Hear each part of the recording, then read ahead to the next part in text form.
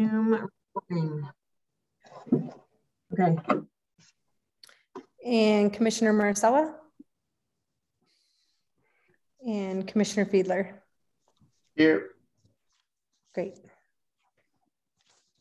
Any known changes or additions to? You didn't get a response from Marcella, is that right? Correct. Anne is having trouble getting on. Okay. I know Kayla's planning on being here. Okay. We did not end up with the minutes, right, for September 13th? No, I'm sorry. No worries. So we'll table those. Moves us down to our old business items. First one on the agenda is file 21-24, which is the LDC Emergency Facility Code Amendment that was tabled from our last meeting on September 13th. And do we? Go ahead.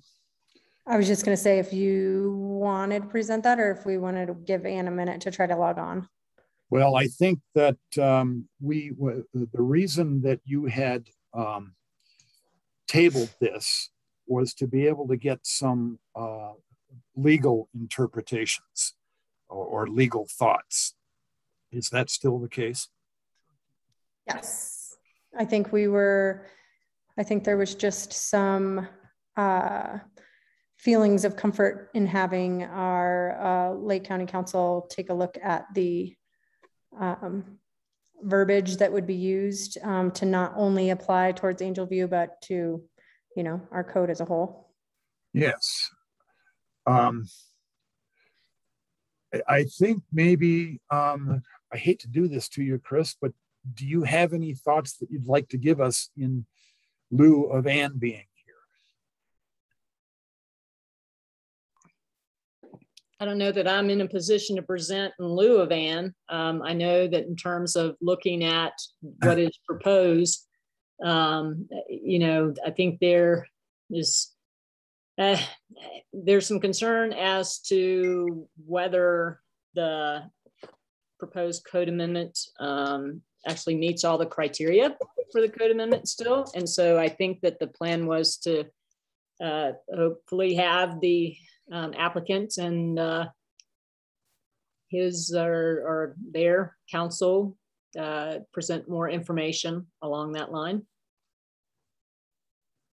Yeah, I guess since Anne is still having trouble, I'm getting texts, and so are you, Heather, from Anne about her difficulties in getting on. She should be here very shortly. But I think one of the things that we might want to ask the applicant to do is to explain their thinking that this is consistent with the goals, objectives, policies, and other provisions of the Lake County Comprehensive Plan. I'd like to probably hear that from your mouths. Well, and I guess before we go there, I guess I would assume, and correct me if I'm wrong, that they made application thinking that they were meeting those guidelines. So not having what we're objecting to is a little bit difficult in just opening up a conversation on, oh, Anne looks like she's jumping on here.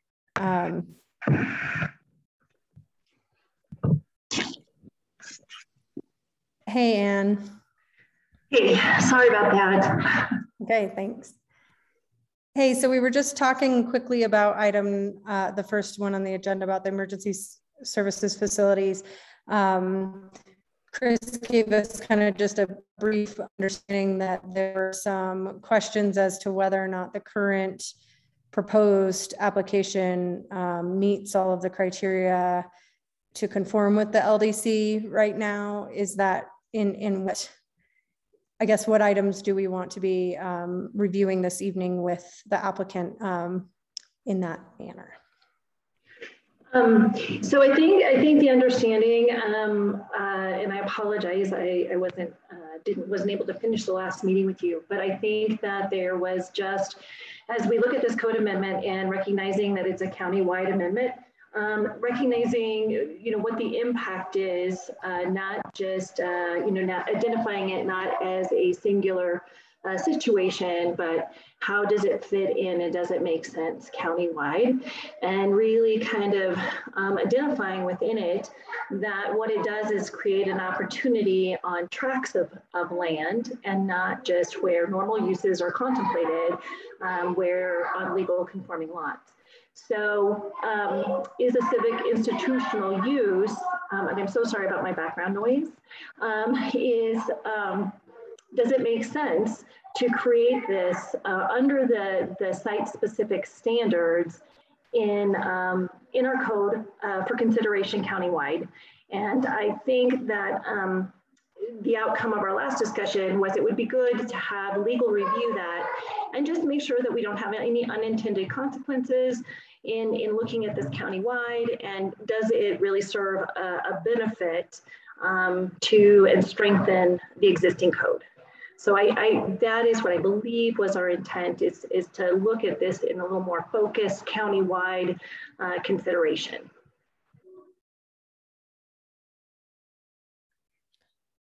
And so I guess what is the update since the last meeting? Has county attorney been able to review that and give their recommendation? I know Chris kind of alluded a little bit to this, but I think that's where we're at right now.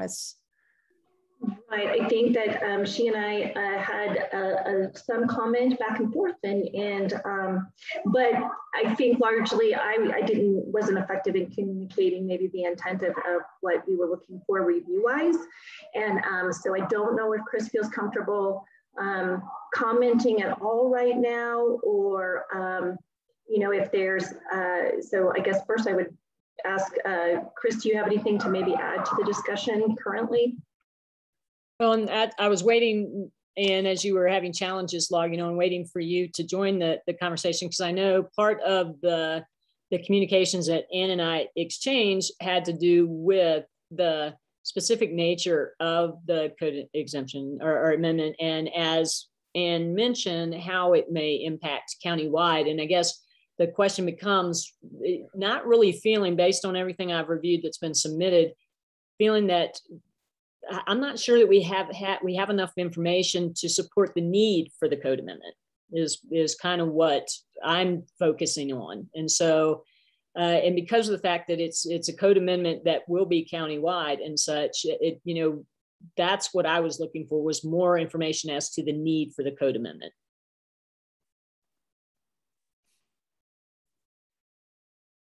Heather, would you like the proponent, the applicant, to kind of speak to maybe their thoughts about that, or would you like staff to respond?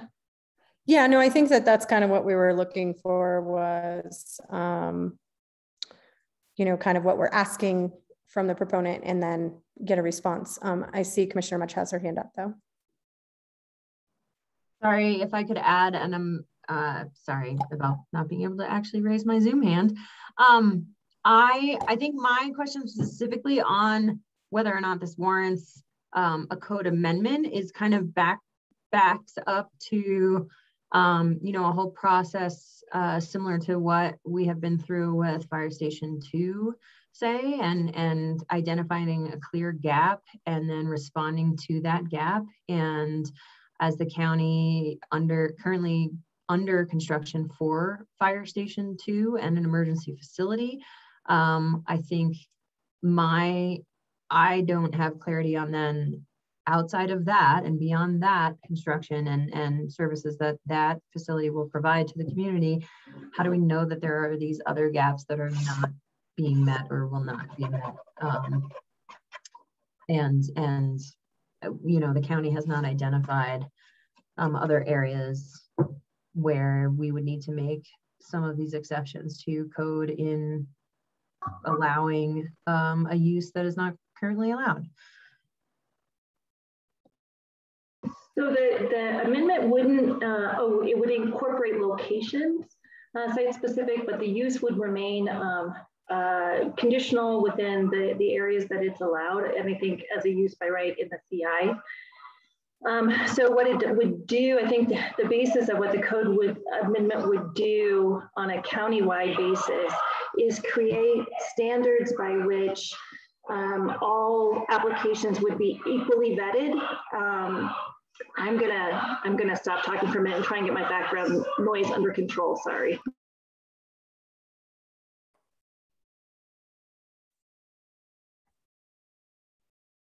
So I think, Sarah, where she was going with that was just that the proposed code amendment wouldn't necessarily change that the use is allowed and it isn't now, because I believe that it would remain conditional regardless of the scenario, but more so, I think the main gist, and somebody correct me if I'm wrong, is about whether it's tract or lot specific and allows for smaller parcels to be considered for it.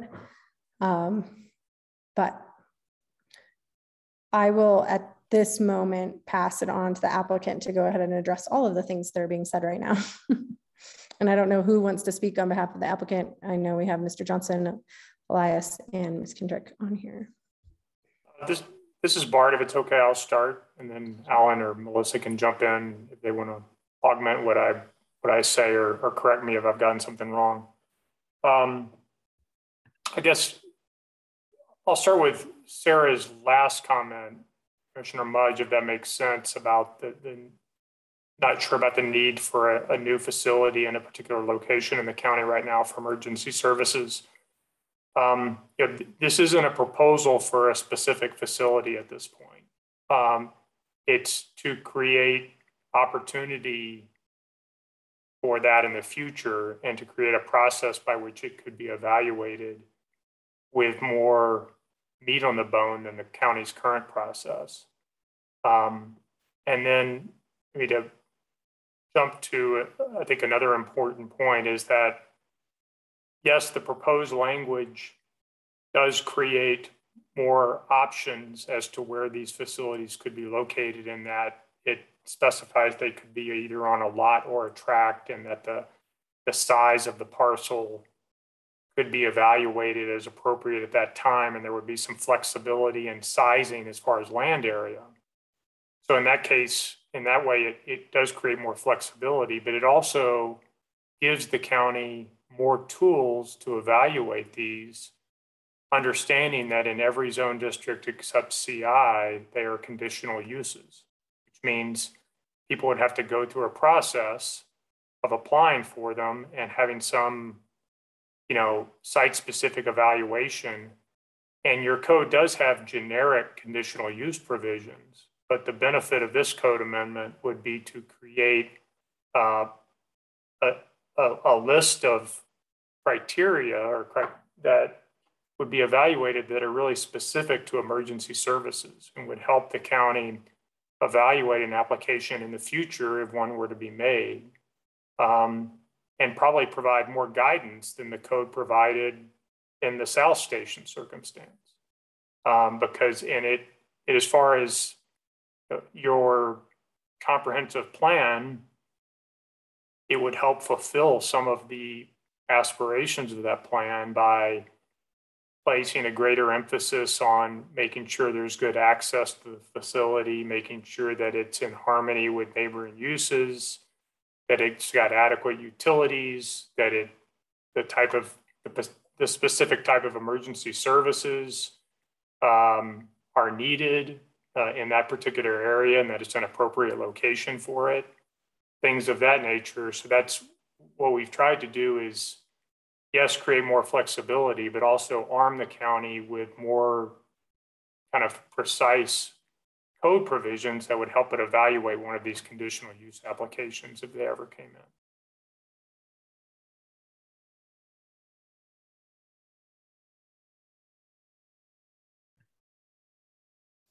Thank you for that clarification. Maybe I'll add to that briefly. And I know this is being said, but I want it to be really clear that your code right now allows safety service facilities. It's in your code, but it doesn't give you any direction as decision makers on how do you cite those services. You know, you have the conditional use permit, which as Bart pointed out, is generic, but these are specific standards. So we help you define what a safety service facility is, and then provide some direction to you on where they would be located and what kinds of utilities, what kinds of access, you know, these really critical items that right now you don't have any tools. We're providing you with tools. And this would be true, it's, you know, it could be true at Angelview, but it could be true anywhere that you have any kind of emergency service facility. So that's the basis. I think our application addresses the criteria to Chris Floyd's point. You know, have we met the criteria for a code amendment? And we address and it has been stated that the comp plan considers public safety as a key component. And so this helps strengthen your public safety facilities. It addresses, are there any changes in the community in terms of social values or new planning concepts or economic conditions? And so this amendment helps to solidify a use like this where the zoning doesn't specifically give you direction. So it addresses it in that way. And then finally, public health, safety, and welfare. You know, clearly having the right public safety facilities in the right locations is critical, and that they have the infrastructure available to support them. So those were the three areas addressing specific criteria that we articulated in our application. And I think it goes to the question of, have we met the criteria? So that's all I have, Commissioner.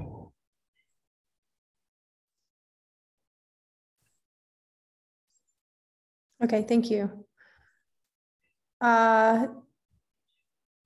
Staff, council, commissioners, anybody have anything additional they want to add or ask? Or well, the one thing I was going to mention is, you know, I reviewed the staff report that Ann provided and such, and yeah, the excerpts from the application, I don't have the full application that was submitted for the code amendment, but the excerpts as to how the applicant meets each of the criteria are pretty much what Ms. Kendrick just said. But I think what I was alluding to before is the specific examples of how this isn't being met now, why there's a need for this code amendment, what has precipitated the request for the code amendment, besides essentially the rephrasing of what the criteria are. And I was looking for more specific, analogies or something to essentially drive why the code amendment is needed. Not debating that it might be a good thing, but just something that the commissioners, both the Planning Commission and the Board of County Commissioners, need to have something substantive to establish why they're approving or denying the code amendment that's been requested. I can answer that if it would make sense, or at least I can take a shot at it. Obviously, this code amendment proposal was precipitated by one particular project. That's the Angelview project that's in a separate subdivision application, but it's kind of impossible to look at this and completely ignore that. And there were a couple of reasons why this code amendment became a good idea in our minds as the applicant. One is there was some desire to have a safety services facility in the project that would be some type of public facility, and it is allowed as a conditional use in the zone district, but there's no definition for it in your code. So trying to understand what might be permitted and how that might look was kind of problematic because it's got a use with no definition. So we thought having an amendment to the code that actually defined what a safety services facility is would be a good idea, particularly when it comes to things like making clear that it would allow for overnight accommodations for people staff there.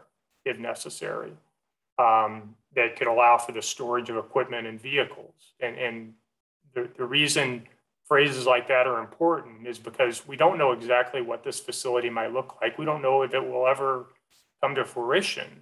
Alan very much hopes it will. But there have been different concepts bandied about, including boat storage for a boat that could be used for emergency services on the lake, for mountain rescue equipment that could be staged there or stored there, which it may not fit within most people's conventional idea of, because people just tend to think of this as a firehouse, but it could be some combination of different things, but none of that was defined in the code. So we took a shot at creating a definition that we thought worked well. Is it tailored a little bit to what Alan has in mind for Angel Vu? Of course, because we wrote it, but it not in a cynical way. We're just trying to create specificity where there is none now. And in some cases, we're also trying to create flexibility where there isn't much now. And that was another need that we saw. Right now, under your code, we probably couldn't put an emergency facility like this, even a publicly owned one given to the public, on a tract within a subdivision. But there's not any magic reason why that shouldn't be permitted if it makes sense from a policy perspective. And so we thought if we had appropriate site selection criteria that could be evaluated as part of that conditional use application, then it may make sense to allow a facility like this to be on a tract within a subdivision that isn't meeting the 3-acre lot size, but that still makes sense for the facility for the greater good. And if that can be borne out in a conditional use process, then why not permit it? We're talking about, something that serves the public. Let's not get hung up on whether it's a 3-acre lot or a 2.5-acre tract, or, so we wanted to create that kind of flexibility. So those are a couple of examples of specific needs we found kind of lacking in the current code and that we tried to address through this amendment process.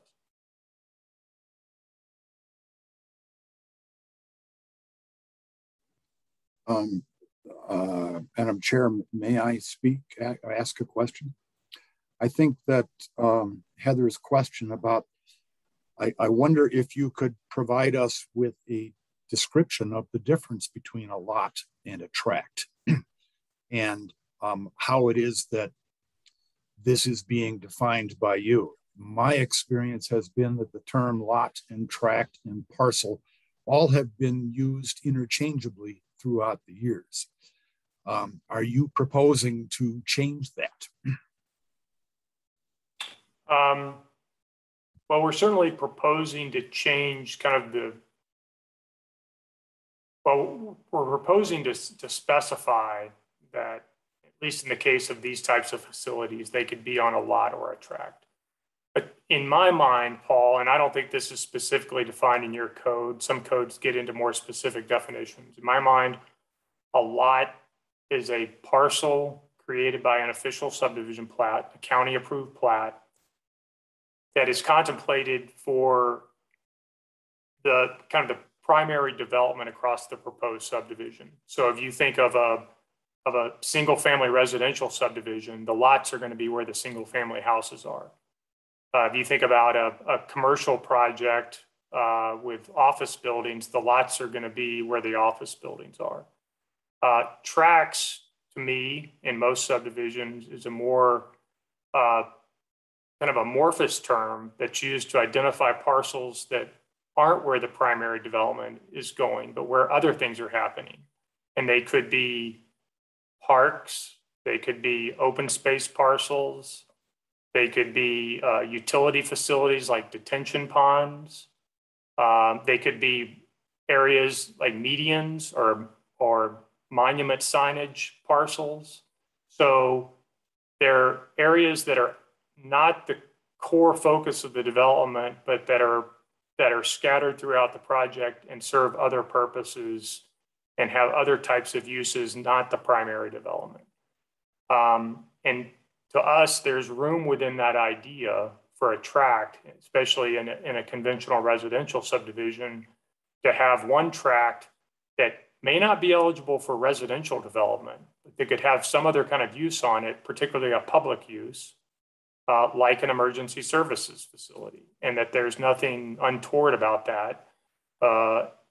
You know, all these terms are a little bit loose depending on what jurisdiction you're looking at, but that was our thinking. And we wanted to create the flexibility to have one of these facilities on something that may not qualify as a lot, but is still a tract within the subdivision. So to take that a little bit farther, does this proposal then nail down what's a lot and what is a tract? Well, I think that's according to each subdivision. If it's got the word lot in it, it's a lot. If it's got the word tract in it, it's a tract. I mean, you look at a plat and it's going to tell you there's going to be road tracts and other tracts, and they're going to be lots. And I think the designation comes down to what's on the subdivision plat. So a tract doesn't have to meet the minimum lot size as illuminated in the zone district.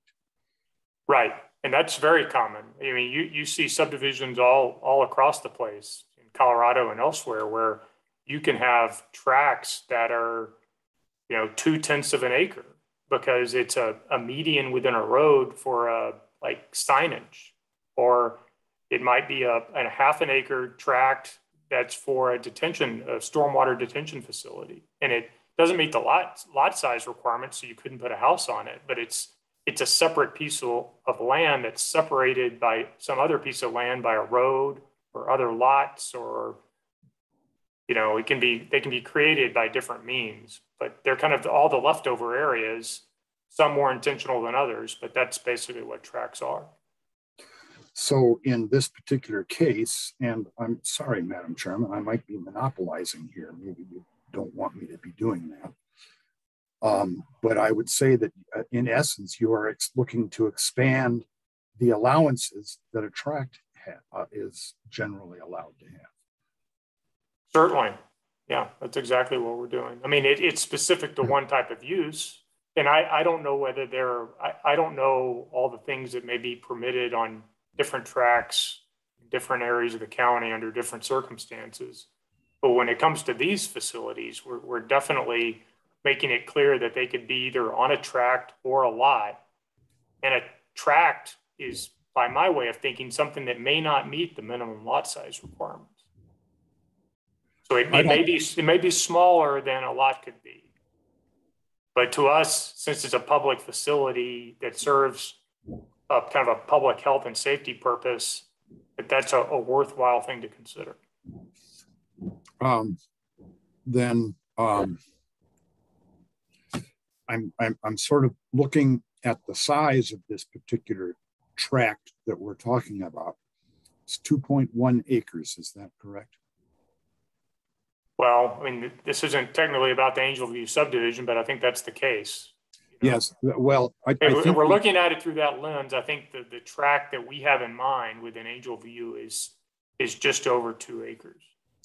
And I will, but I want to point back, and I think you're aware of this, that the subdivision code doesn't want to see any water and sewer on anything less than 2.5 acres. Mm-hmm. And I think what we're talking about here is more zoning code than we are subdivision.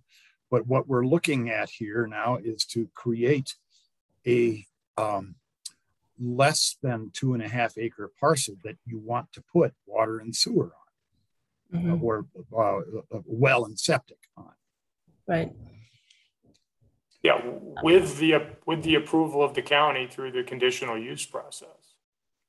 And I mean, Melissa, am I correct that some consultation with the county engineer was done with respect to the parcel? Right, I can add to that because Paul, I met with Jackie Littlepage specifically about this issue. And under number 6 of the code amendment, under utilities, the last sentence ends with, in accordance with the applicable state regulations. And she specifically wanted us to add that because then her interests are protected in terms of the on-site wastewater treatment systems, that there will be adequate space to allow for that. So in essence, looking at these on a case-by-case basis, can a well and a septic be allowed? It will depend on that particular proposal, the topography, the soils information that you would get from that, but it's possible through the state regulations to get that done. So that's why it's written that way, Paul. Yeah, I see that. And I think that helps take care of it, of that particular circumstance of stuffing a well and a septic onto a substandard lot size. But I guess I would further comment that my understanding about what a tract is something that really isn't available for inhabited use, and typically hasn't been in the past. And now we're looking to open it up to that. I don't know that that's a bad thing, but I would like to make sure that we all understand that that's what this is potentially doing. I do appreciate the fact that this code amendment is intended to be county-wide, and it does help to allow for the applicant to get a step closer to what it is that he'd like to have in this particular site. But it's hard not to look at this discussion without taking a more global approach. And I think that we're all having trouble with that. So I would just expand on that, and I think I would just one quick point to everyone to consider that this use is conditionally available currently within the RC zone district. So not, if there is not a readiness and we can't identify a gap that we need to fill or a deficiency in the code, not moving forward with the code amendment is not reducing a county-wide allowance that already exists. I think that's just a good thought to keep in mind as we're weighing pros and cons. As the Planning Commission and the board are thinking about this, not moving forward with a code amendment is not taking away anything from the existing code either. So it is still a conditional allowance, or a conditionally approvable use within all of the zone districts that we're currently talking about. So I just think that that's just something to put on the radar.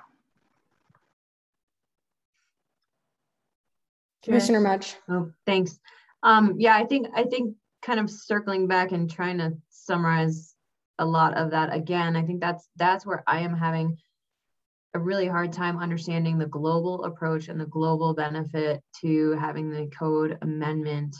And as Mr. Johnson brought up, first, this specifically relates to their interest in a particular subdivision, and I have not really understood or heard where else specifically we are trying to improve conditions to meet the criteria set where we have identified those gaps. So I have a hard time understanding across the county the benefits right now, where I think we would maybe see this come up, I guess more site specific, or we would really have understood a kind of a chronic or ongoing issue, and all of us wouldn't be like scratching our heads over the benefit necessarily. Kelly Sweeney, I saw your hand was raised.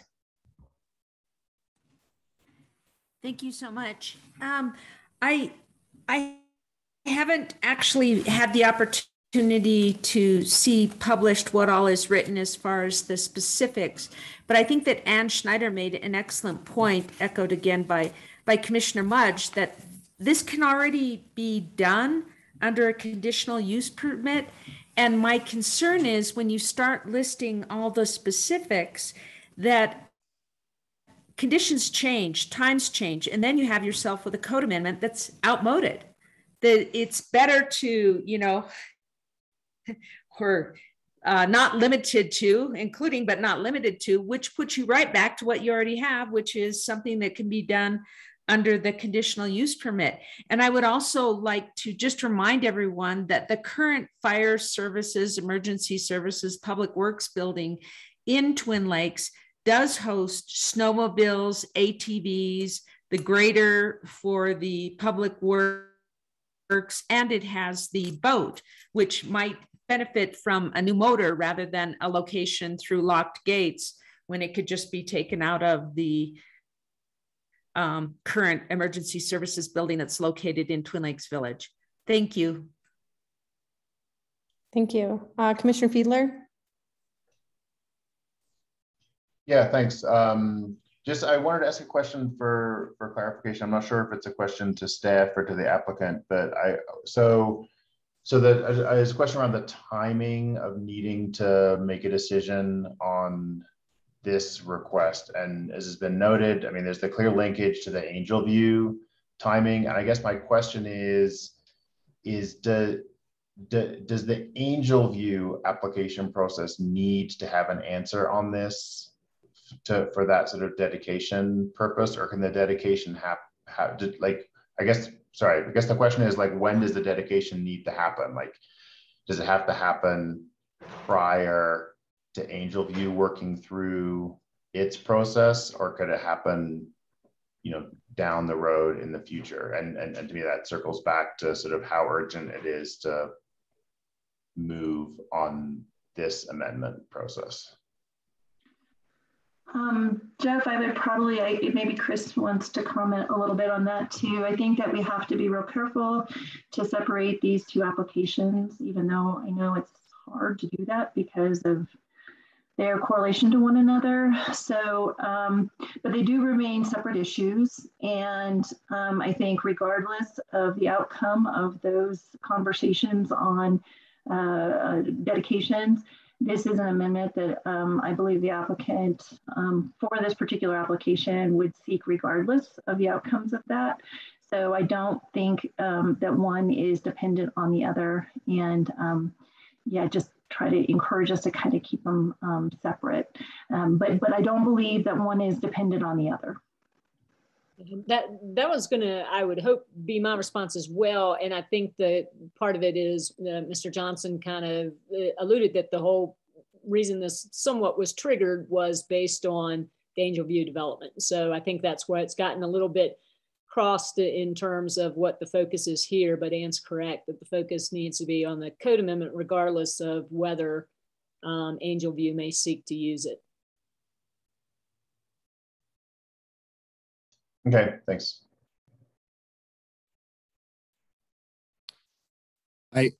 Yes, it is hard to separate these two because this code amendment wouldn't be being applied for if it weren't for a circumstance that Angel View wishes to see addressed. Having said that, I'm wondering, Alan, Melissa, or Bart, if this code amendment were not to proceed, what would become of this 2.1 acre tract?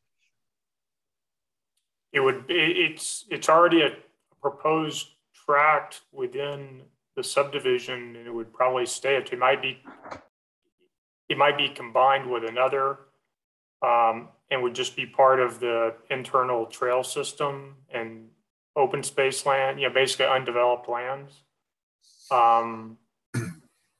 But we'd have to, or it may not be changed at all, and it would just be a separate tract, and maybe it would be available if there was a reevaluation of this issue in the future.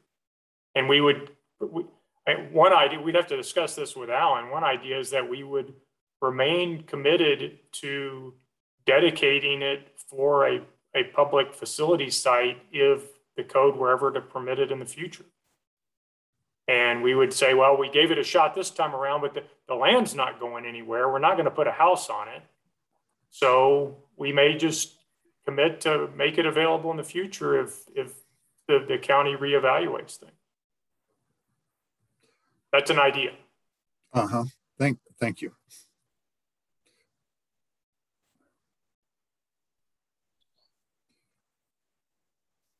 Do I have any other questions or comments from Planning Commission or County Commissioners? I think, one thing I'll say is it seems all of it seems a little bit muddy as far as the need and the cause and and I think that it is hard to separate the two developments. But I'll also say that I know what Planning Commission and our land use staff have on their plates, and I have a hard time seeing this as a priority, even taking up as much time as it already has on something that could or could not come into play or need to come into play in the future. So those are my two thoughts. Do any of our planning commissioners have anything they'd like to? This is Howard. I have to agree with you wholeheartedly, Heather. I think leaving it as a conditional use is a good idea until such time comes up that they really need it.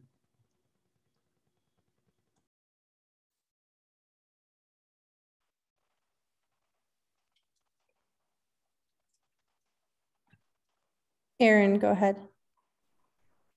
I don't think it's a problem with the specific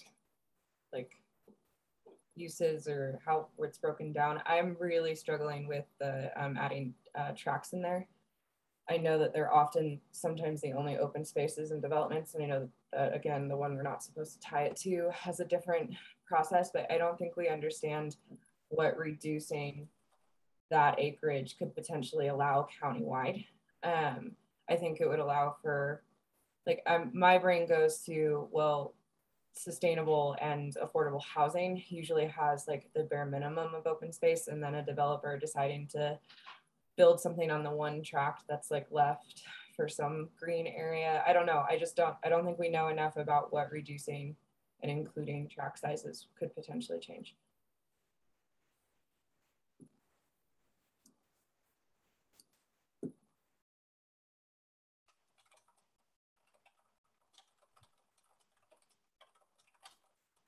Bryce, did you have anything you wanted to add?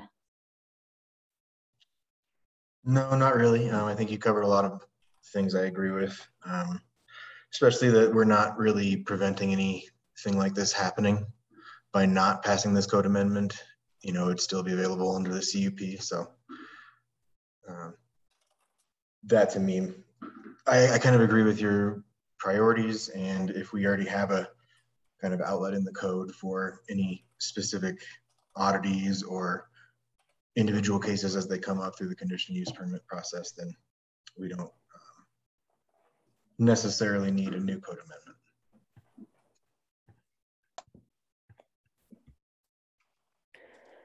So, Anne, at this point, do we want to go through the whole process of if Planning Commission is looking to deny the request at this time, do we want to go through denial, or do we want to ask the applicant to withdraw, or is there pros and cons to either way, especially if they want to be able to come back in the future?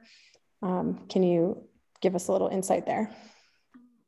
Great guidance there, Heather. Right. I think that based on our discussion, if the Planning Commission wants to move into a motion, but I think allowing the applicant the opportunity to withdraw the application, if they would feel like they would like an opportunity to revisit in the future, that would be a way to kind of honor the process and the time and energy that's been put into it. So, you know, hearing, I think, kind of what we're hearing as some general thoughts, I think that would be an opportunity that it would be, you know, just a nice way to be respectful and honor the applicant's time in submitting the application. So yes, I would encourage you to move forward with that prior to making a motion. Once we make the motion, then we'll move forward with taking it to the board. So this is kind of that opportunity to be able to withdraw if there's interest in doing so.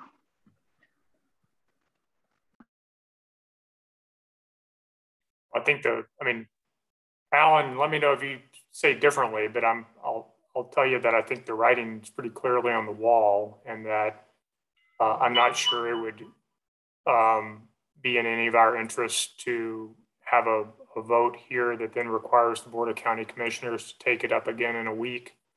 I don't see the outcome being favorable based on what I'm hearing, and that withdrawal would allow us to go back and reevaluate things and potentially resubmit in the future at some point. And we could still resubmit with a denial, but there may be a cooling off period under the code. Plus, we'd be asking the Board of County Commissioners to go through a process in a week and take up time on their agenda that would probably be a waste of time. And so I think it would be probably more efficient for everyone to withdraw the application at this point.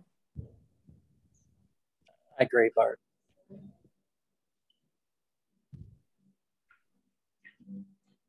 Okay, we'll take that as applicant has officially withdrawn the application 21, sorry, I don't have it here, 21-24.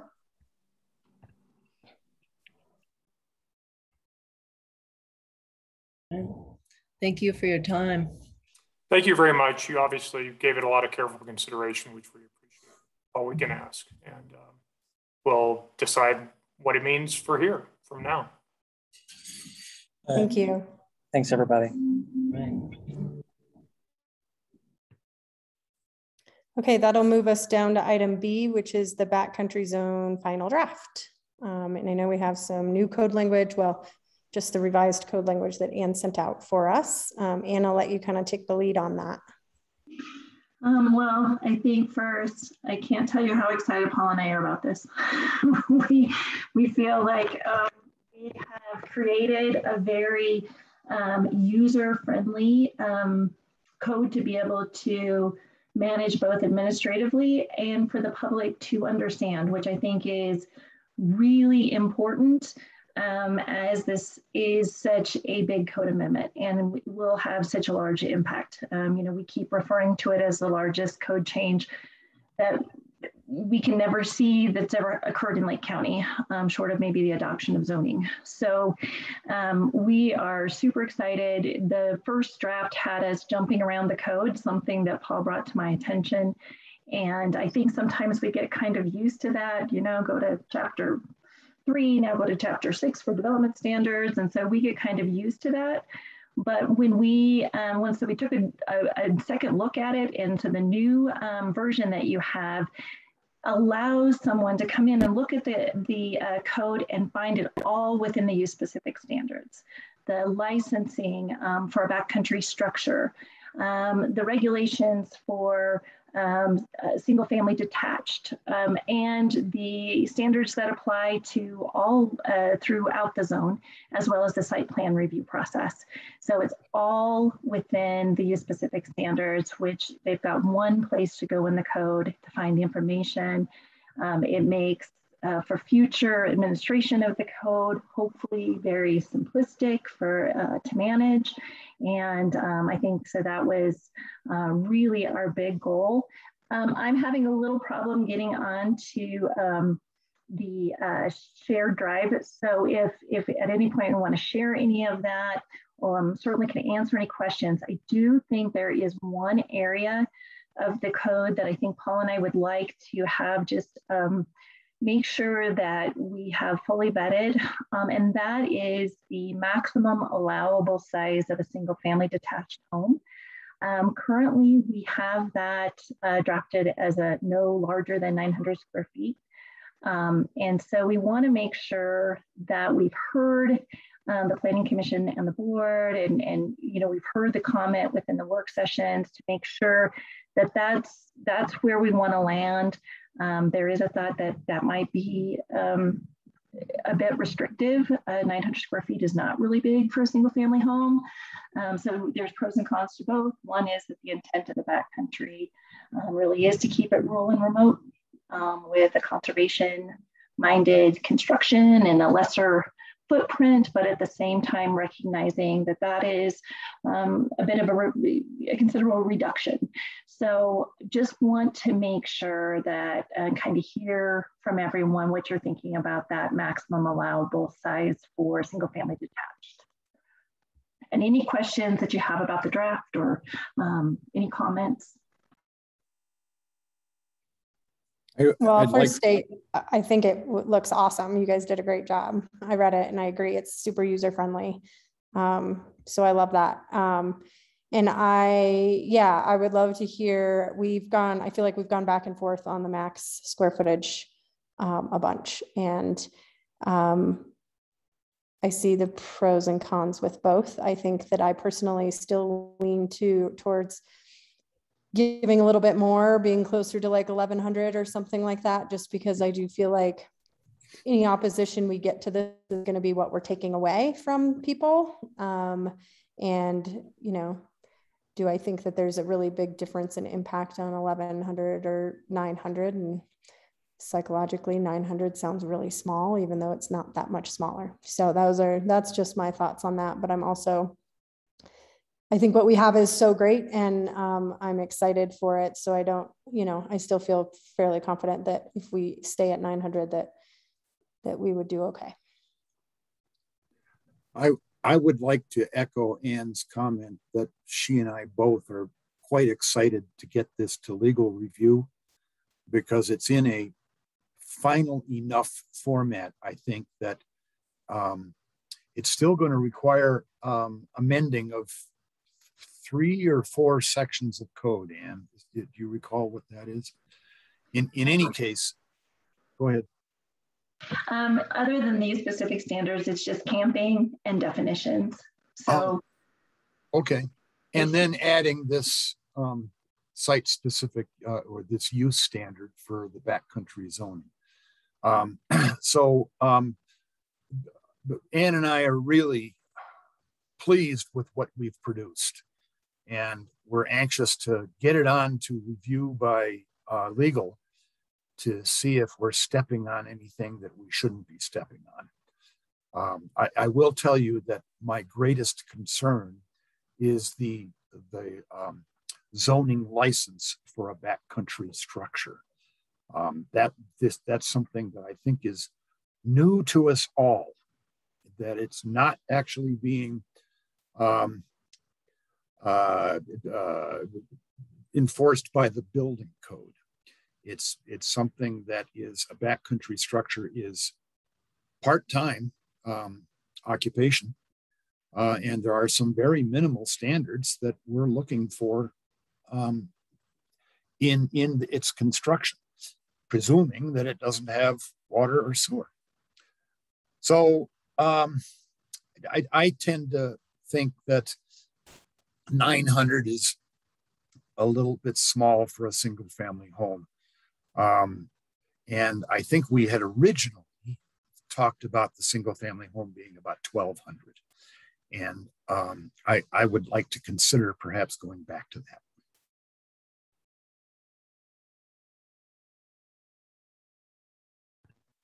Planning commissioners, what are your thoughts? You know, just to speak, I think originally I was on board with 1200 square feet, but through all the conversations we had, I kind of understood why 900 square foot stood out and got chosen. It's in line with the intent of the whole zone district, and it is allowing them an option to have a full-time year-round structure up there. So I like that because it's just it seemed like a middle ground between allowing a family structure or disallowing any sort of permanent structures up there and only allowing that part-time use. So I guess that's all a way of saying I don't really have any big preference between 900 and 1200. But I do think the 900 is, if it stays, I have no problem with that. I have a couple more questions after we're done with the building size restriction. I don't want to get away from that, but I just had a couple more questions about the code. I think it's great. I read through the whole thing and it looks awesome. Mine are just kind of technical details so I can wrap my head around and maybe ask a couple particular questions. But yeah, we'll let Erin speak if she has any opinions. I was just going to say, I think personally, I like the intent of the 900, but I totally understand the psychology of 900 versus, 1,000 versus 1,100. Is it weird to just say 1,000? Is there like a reason we don't say that when we say like we're going 900, 1,100, or 1,200? We just kind of, maybe we go 1,000 square feet, but I also again, I really like the intent of the 900. I'm kind of with Bryce. I understand either side, so I don't know if I'm very, very helpful. But I think maybe if it's just kind of the psychology behind it all of numbers and perception and view, putting a 1 in front might be beneficial. Yeah, I guess that was my one further comment is that is the one point I do expect to get the most pushback from the public on if we leave the 900 in. But not to say that's not, it's justifiable and it's in line with everything else we're doing, but I do expect some public pushback. Yeah, again, my house in town is 650. Like 900 is plenty in the middle. It's Tritz here. I have to compliment all of you that have worked so hard on this. The planning zoning people, Paul and Ann, and in particular, Heather and Aaron putting together this list. I mean, that's been a great help to all of us. Thank you very, very much. In the beginning, I said it was backcountry. It should be not bigger than 600 square feet. I have changed, went to 900, and I think I'm going to stick with 900. So there we are. Thank you much. Thanks, Howard. How about county commissioners? Do you have any thoughts to weigh in on the size that we're looking at?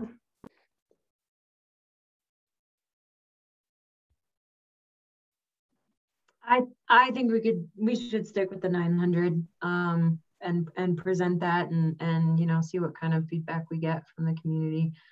I think it's I see Kayla popped something in the chat there. She said I think 900 is appropriate. Yeah, that's my thoughts on the size.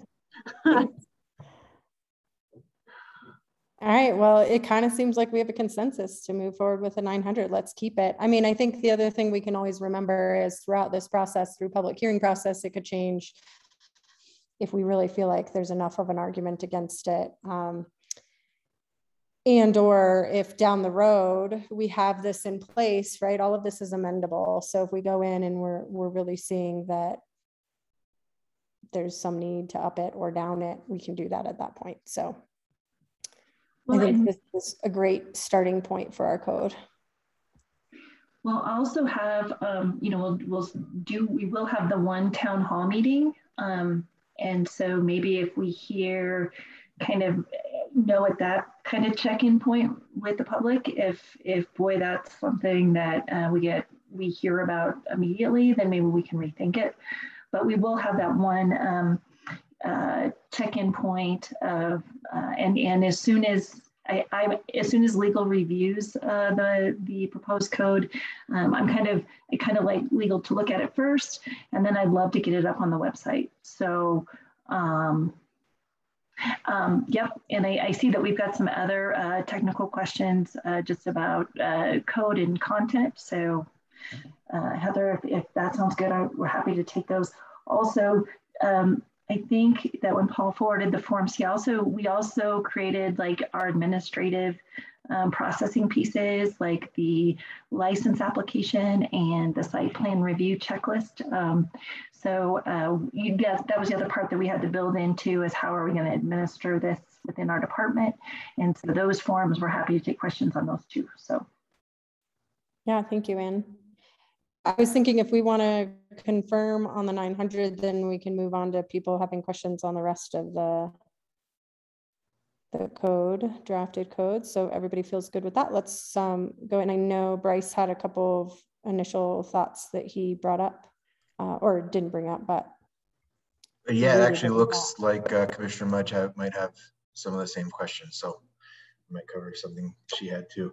Mine was about the first one I wanted to bring up was in 5.25.27 section E about the generators. I just wanted to float it past everybody. I don't know if it's a good idea to require inverter generators. My main concern was just with construction. You know, those things are really good for camping use, but they might not be powerful enough to power a power saw or something you need in the field. And so I don't want to I don't know if it's appropriate to outright ban them in the code. But that's just an idea, just a thought I had. Moving on though, mine was about the solar systems and utilities. In the table of uses, solar system, both small and large, take a CUP. And it also says all other utility basic is a conditional use. But building a single family dwelling is a use by right. And so I'm just wondering what the scope of that small solar system is, because in section F of 525.27, it also says small scale renewable energy system is encouraged. So I'm just wondering what the scope of the solar system and the utility conditions are, and if that would essentially require single family dwellings to go through a conditional use permit process just to meet those, or if I'm misinterpreting and they could still meet their utility needs underneath or without need to go through those conditions. So those solar use would be more of a commercial use, roof mounted, ground mounted residential use. Actually, there's legislation about the way that we have to process those and the fees that we charge. So those would be, again, something that we would encourage, and those would just be an over-the-counter solar permit.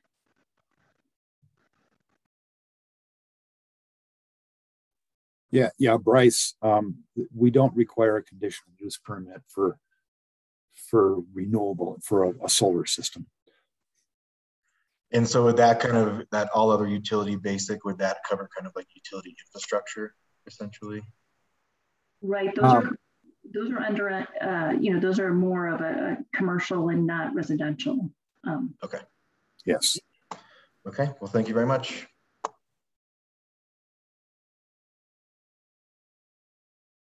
Sarah, what are your concerns or your thoughts about electricity and generators? I actually hadn't considered or thought about the period of construction versus, utilizing the structure once it's complete, but I think that's a good one. And honestly, I guess I don't have concern over, temporary use of regular generators. I just wondered about the language in there stating that generators are discouraged. I think I can't help but feel like we still maybe need a little stronger language to state that generators are or encouraged for emergency use only, as the structures are meant to be primitive and have alternative minimal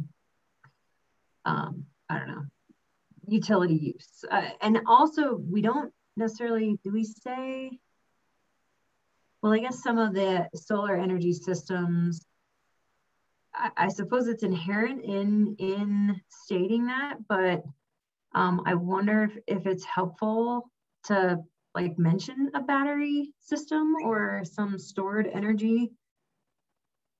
I don't, and I keep thinking back to like the HUD system and how that works. And I just, I've never been or heard of anyone visiting a 10th Mountain hut and actually using the generators. I just worry about that.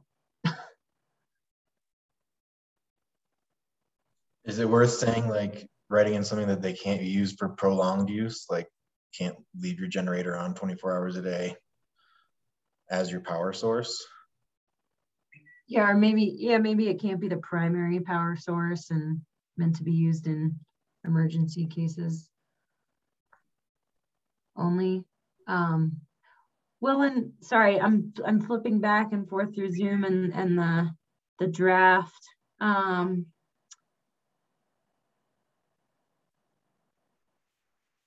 I mean, a generator shouldn't have to be used if there is a solar energy source. The two of you are piquing my recollections here, and maybe you can help. Our zoning license code does not allow for any fuel-fired utilities or whatever other than cooking. And a generator is going to be fuel-fired. So we now have just, thank you both, Bryce and Sarah, but we have a little bit of a conflict in our proposed code, which is why we're bringing it to you, is to help us discover those things. Well, but didn't we say you could have a generator would be run on gasoline in the event of emergency, but we do have a propane fuel source for stovetop use. Yes, we do. Right. But what the statement actually says, and help me here, where is it? That fuel-fired appliances are restricted to just the cooking equipment.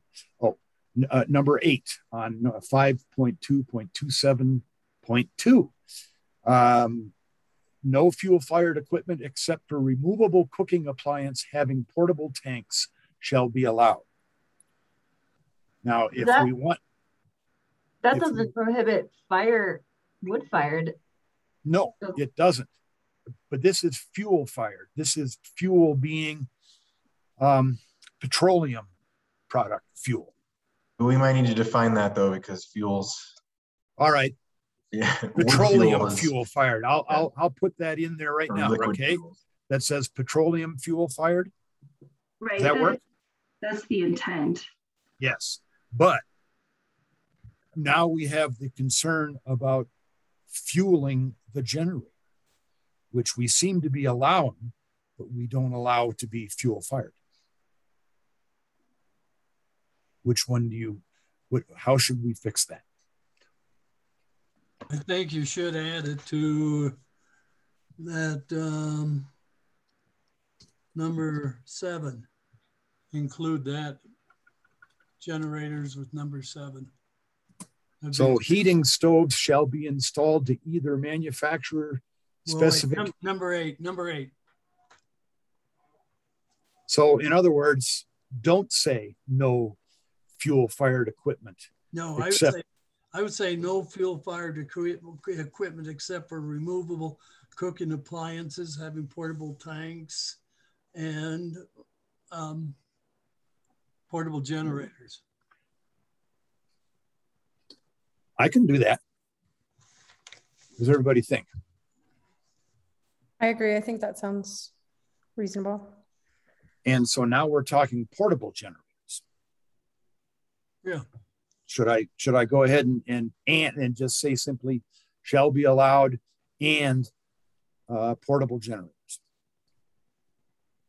Yes. Okay. Sorry, I can't get onto any files. Oh, it's okay, Ann. Okay. So bringing a generator up there and keeping it up there full time is not consistent with the, it's not consistent with that yet, because in 2.7E, it says generators shall be placed in a fully enclosed 4-sided storage structure that minimizes noise impacts. If I were looking to have something like this up there, I think that there's a chance that I might like to bring a generator up there and not actually have it be portable. Well, the only thing too that actually brings up too is we need to make sure that those, if they're enclosed, that they're properly vented. Actually just thought of that as we read that being in an enclosed structure. So some of them have to be properly vented to be able to be inside an enclosed structure.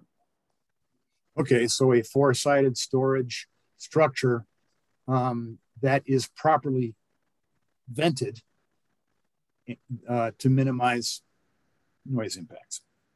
Right. And so the license, the other requirement for removable portable tanks was, again, the temporary nature of the presence of it, although we've kind of gone back and forth on that a bit. And then, but it wasn't ever meant to exclude generators, but certainly open to that conversation.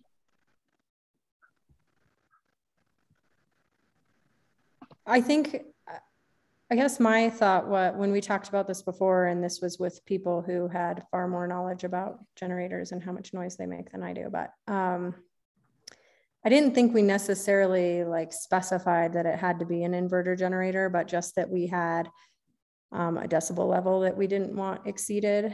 And so I guess to the construction part and or the use part, I guess my question is, if it's just the noise that we're worried about, people using generators, do we really care if they're using them more often than not if the noise isn't an issue, if we just put in a decibel level? Or do we want, it makes more sense for somebody to put in solar anyway, but is there another reason that we want to say no generators unless it's an emergency use? Or is it just, if it's mostly noise that we're concerned about, then I guess I would argue that, especially on most of these parcels being as big as they are and or away from others, I guess I would argue whether we need to split hairs on this and or just put in a decibel level instead of what kind of generator they're using.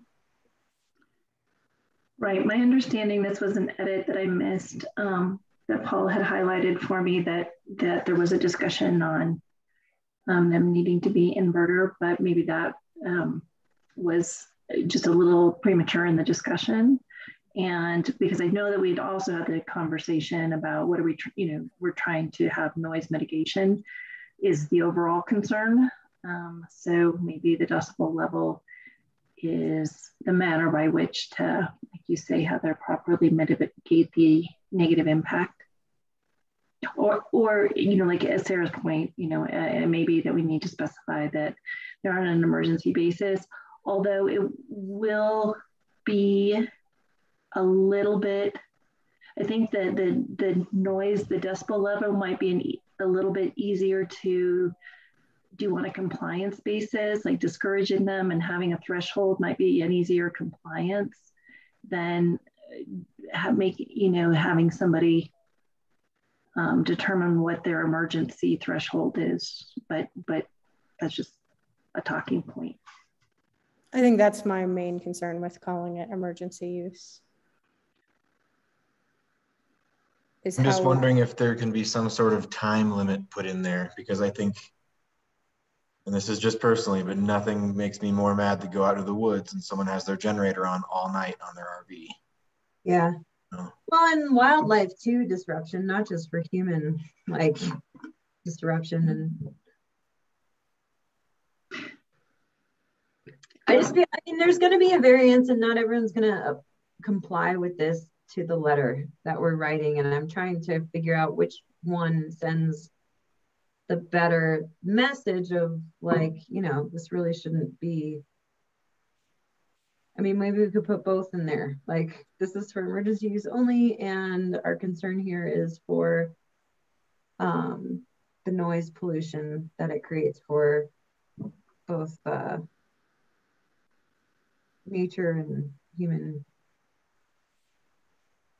interaction. I would love to take a stab at kind of re-wordsmithing this of, you know, noise pollution is excessive, or something about being prohibited, and based on that, here are guidelines, you know, like something that focuses more on no tolerance for noise pollution, and here are the guidelines for being consistent with that. I think that's a reasonable thing for us to attempt to do, rather than wordsmith it here and now. Let's take a chance, and we can then forward it on to you over the next couple of days, what we come up with. I like it. Okay.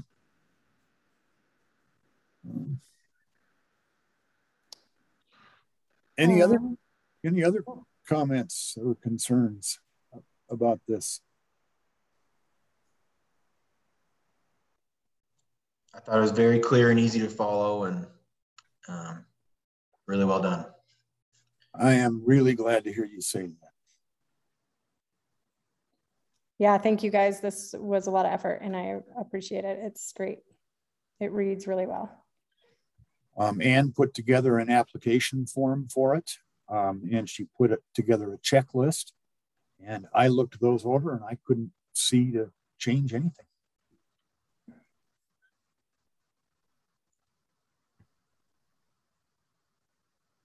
Cool.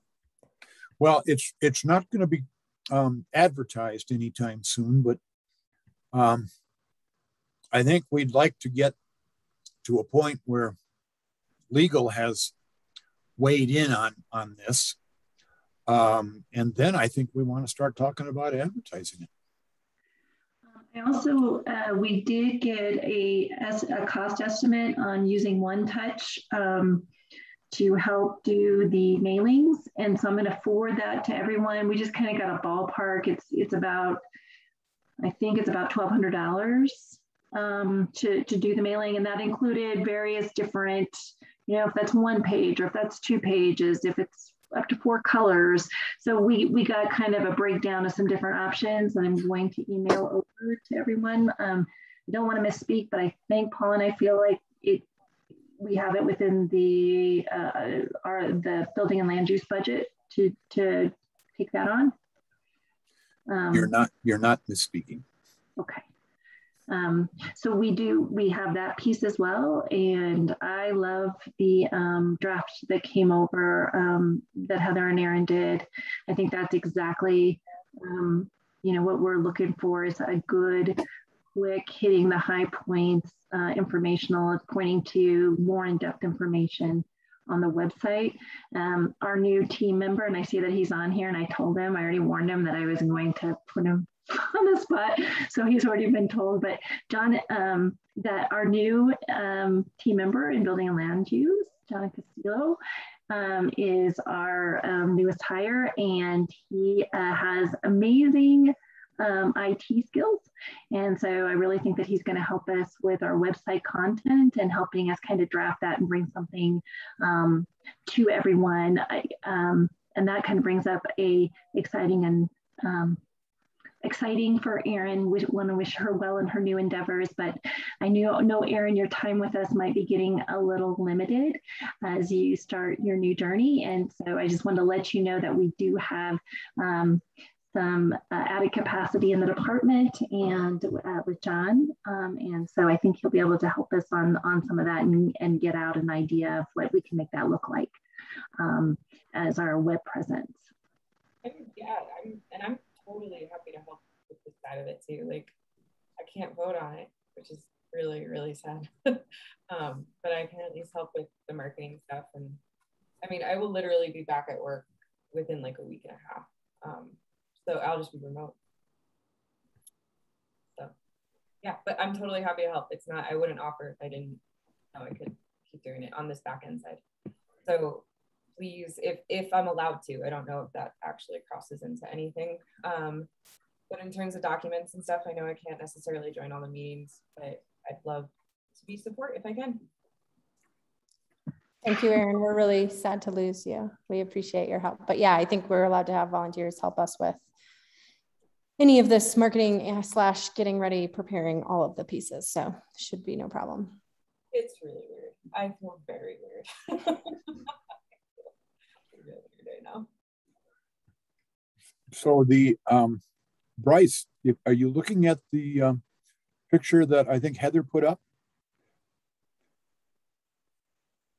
Well, so this is just the flyer that I sent out that Erin and I had started working on. So if you hold right there, I'd like to ask Bryce, you know how up north on Highway 91, we just went ahead and crossed over Highway 91 with the zone district? Nod or do something. Yes, I do. How about doing the same thing there at Turquoise Lake? Sure. You mean just crossing the lake? Sure. Who's going to build in the lake? Yeah, no, and that makes it really simple legal wise, because then you're just fully within the townships. I suppose I just feel like it's easy to, like, it's such a landmark. It's easy to read this map with the lake in it. That would be my only argument. Actually, that's a very good point. Mm-hmm. I didn't think of that. Never mind.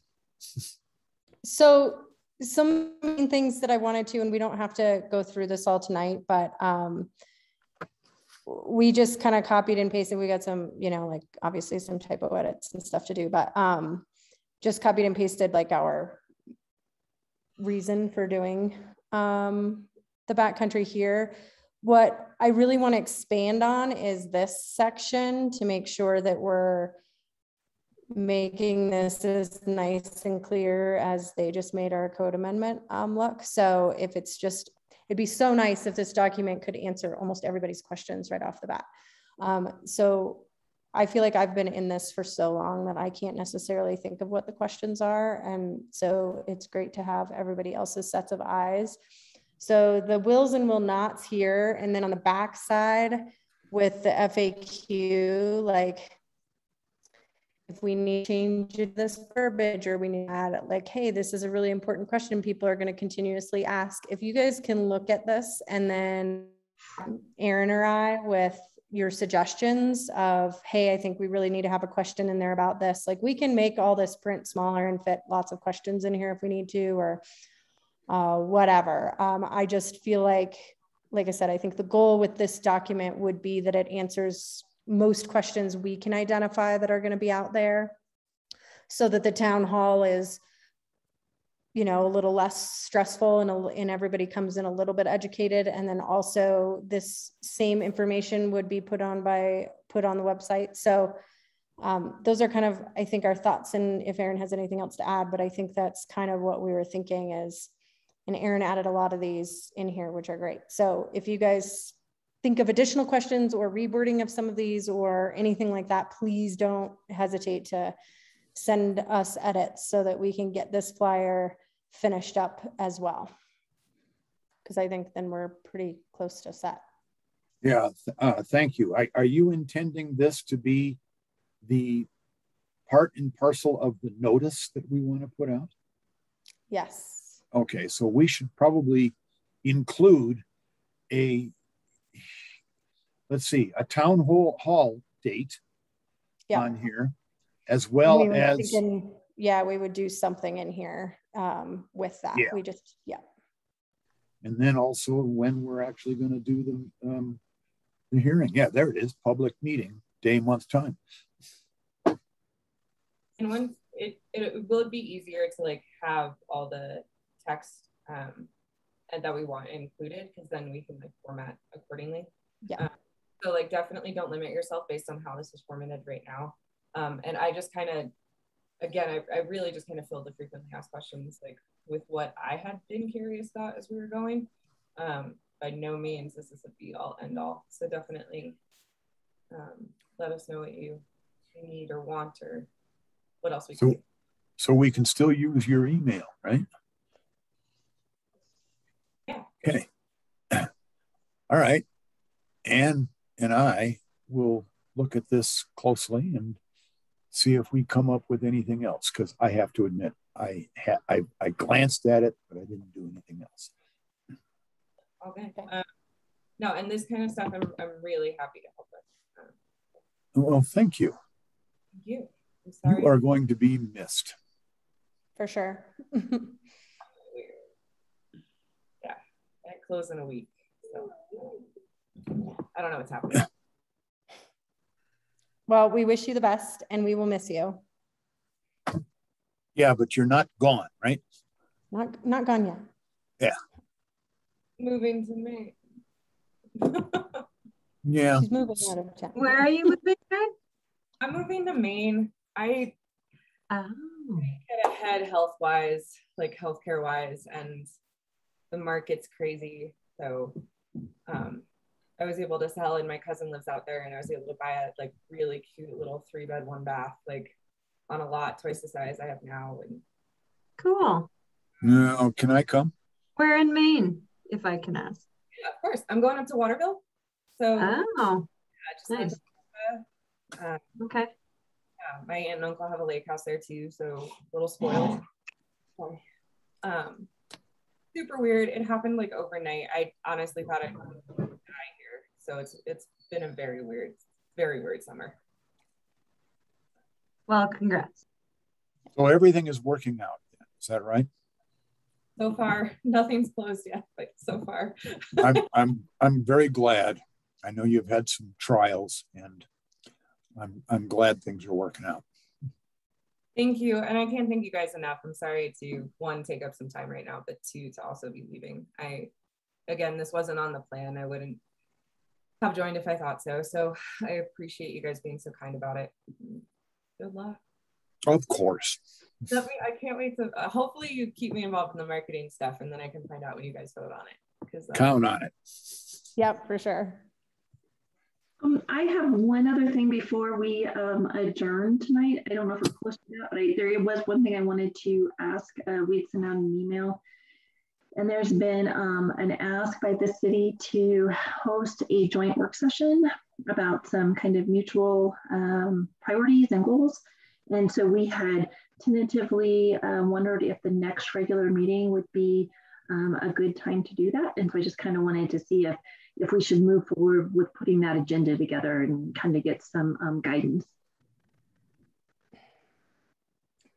Thank you, Anne. That completely slipped my mind. So that would be October 11th. A work session with the City Planning Commission.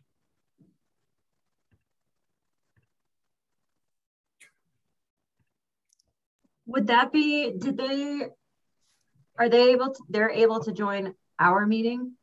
Sorry, I didn't. Well, yeah. Okay.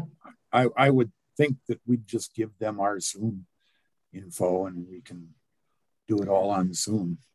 Yeah, I just wasn't clear if that's what they were asking, was to join our meeting or set a separate meeting that all of us could attend. So I just wasn't sure if we already checked in on that October 11th date for them. I just know that they have, you know, it would depend on like, when is their city count? Like, are they going to have 3 meetings in a row? Because I feel like, don't they have planning and zoning one night and then city council another night or something? Yeah. They have like 2. Yes, definitely. Sarah probably knows how that works. Yeah, I think they have their council meetings on the first, well, I want to say first and third weeks. It's opposite. It's similar to us, but I feel like it's opposite of the planning. Their planning commissions are first and third, and their council meetings are second and fourth. And their planning commissions start at like 6, I think, or they used to. Not sure if those have changed. So I guess maybe what I would suggest is we could offer up the 11th if they want to come to ours, but I also don't necessarily want to be perceived as you guys make the extra meeting on your schedule and we aren't going to do that on our schedule. So I guess if it would be better to doodle poll people and figure it out that way. If they don't want to do the October 11th date, I don't know. I just want to be a little bit cognizant of that. I did respond to Gabby on Friday that our regular meetings are the second, fourth Mondays at 4. And with Heather, your concurrence, how about October 11th? And I have not heard back. So we can push for that. Right, we can, happy to reach out to Gabby and just communicate exactly what you just said, Heather, that, you know, we're happy to look for other opportunities. This date would work for us, but certainly don't want to presume that, you know, having to meet our schedule is necessary, and we'd entertain conversations because certainly look forward to putting that together. So yeah, exactly. So I think we can include the Board of County Commissioners in on this work session, can we not? I guess. Absolutely. Yes, and for those of us planning commissioners that are left, can everybody perhaps meet at a 6 o'clock on a Tuesday or maybe a Wednesday, whenever they meet? I can't remember when that is. I mean, it would all just depend on when it is before I could answer that question, unfortunately. I think that's where, like, Ann talking to them and getting an idea of, hey, it's going to be better for our group if we meet at least 5 o'clock or later, then we know, let's look at dates that work for everybody, 5 o'clock, or, you know what I mean? I just think that otherwise we're just making a lot of presumptions and not a lot of information. Yes. So we'll try and work on that early this week with Gabby. And we'll get you all in. Just one more thing Sarah mentioned in the chat, but I forgot, Sarah, but I do want to have a chance to present a new mapping product that I've created for the city, LLC, EDC, and kind of our planning commission use. So I want to present that to walk it through because it's kind of advanced, or there's a lot of different parts going on with it. So it'd be cool to give you guys the lowdown on infrastructure and you know, availability and accessibility of different parcels to be able to be developed in this county. So that's what I've been working on. Yeah, it's actually, I can send you the link early, Heather, if you want to look at it. It's just that I noticed that it's better with some description too. So yeah, do you think you might just be able to forward the email that you sent to the few of us and forward that email to all of us? Absolutely, I'll just do that right now. Cool. That's so cool. Yeah, that sounds awesome. I'm really excited. Yeah, because he's got an explanation in there about hamburgers that I think is germane to the issue. Well, it's a very fancy GIS term, you know, so you got to use the logo. So. All right, well, I'll send that along. But yeah, it just kind of shows some. It's the way to describe it is that the layer that's on by default is just an example. So open up the layers and start clicking on and off layers to get an idea of what different analysis there is out there. So. Yeah, include Aaron on that. I will. Something that you're looking to have part of our like joint meeting as far as to okay, cool. I think it'd be great to present to the city as well. It's more county focused, but I mean, any leader in the community that's involved in planning should see it. Yeah. Mm-hmm. Great. Well, then we should probably give you Gabby Voeller's email as well, and Scott Bauer, so that you can send it to them. I can get that for you. Okay. Yeah, we can include it on like whatever agenda we do for the joint. Looks like October 13th is out though. What time is that, Sarah? That will be from 6 to 8, the Community Wildfire Protection Plan community meeting on Wednesday evening.